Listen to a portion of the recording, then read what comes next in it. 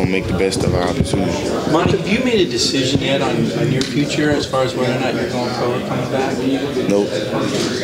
Did you got a draft grade, or have you put any thought into it, or is it just all? Nope. Let me ask you, if someone told you right now you were going to be a top 10 pick, would you still play in the bowl game? I know Jake was asked that question yesterday. Yeah, I would, because you know, like I said, I love football. A lot of people do it, you know, for the money or for fame, but I really like playing. You know, it's what I'm passionate about. So yeah, I would still play. What does Georgia have most to gain from this game, do you think? You know, it's about respect, pride. You know, we got still a lot to prove, and you know, we still got to go out and play our best game to make a statement. Last year, I know as far as especially the fans' perspective of this game was that I wasn't the best showing. Did y'all bring that back this year and say, look, we're going to go out there, we're going to play this game, and show that it still means a lot to us to go out there and perform?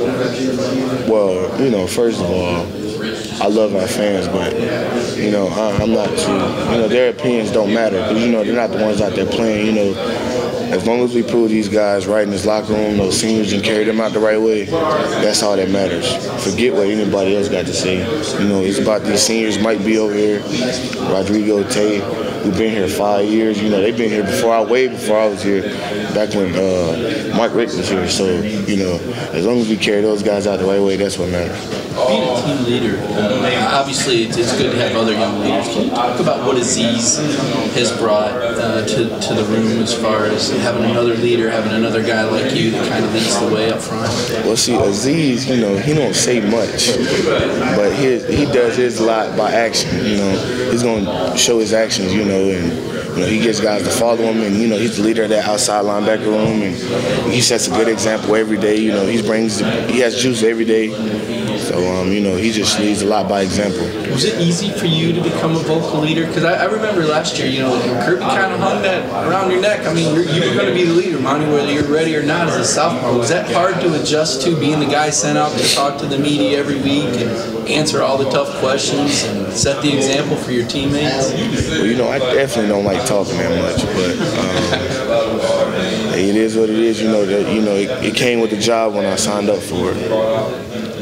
I think Coach Lanning talked about that you're trying to make Aziz more vocal. How do you go about that? Do you say something to him and be like, you got to talk right here, my man? I mean, Aziz knows when he, when he really has to speak and when he doesn't. Some people aren't talkers like Rich. Rich can talk all day. So, is that good or bad? It's good, because Rich will speak up when he's supposed to. But, some people just aren't born that way, Can't make nobody into a talker. If he leads by example, let him lead by example. Monty, I guess what strikes me about you is a little different. Some of these guys have mastered the art of saying a lot without saying anything. You don't seem to have much room for small talk. You have a hard time just playing the game, and it seems like when you speak, you want to say what's really on your mind, and it's kind of a struggle because that may not be popular. How hard is it to hold back sometimes? I get that from my mama. Ever since I was little, my mama gonna say what's on her chest, and I'm the same way. And yeah, I do have to pull back sometimes.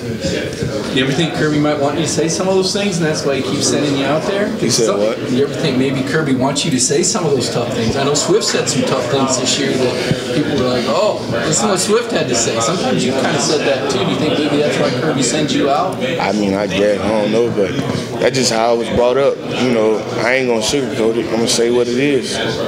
I tell right now, you want to tell us some things?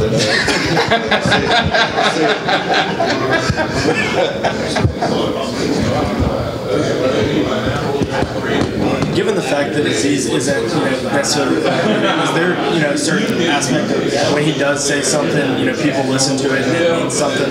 Yeah, you got some people who speak up, when things get tough, but they haven't said anything all year. Well, now it'll mean nothing.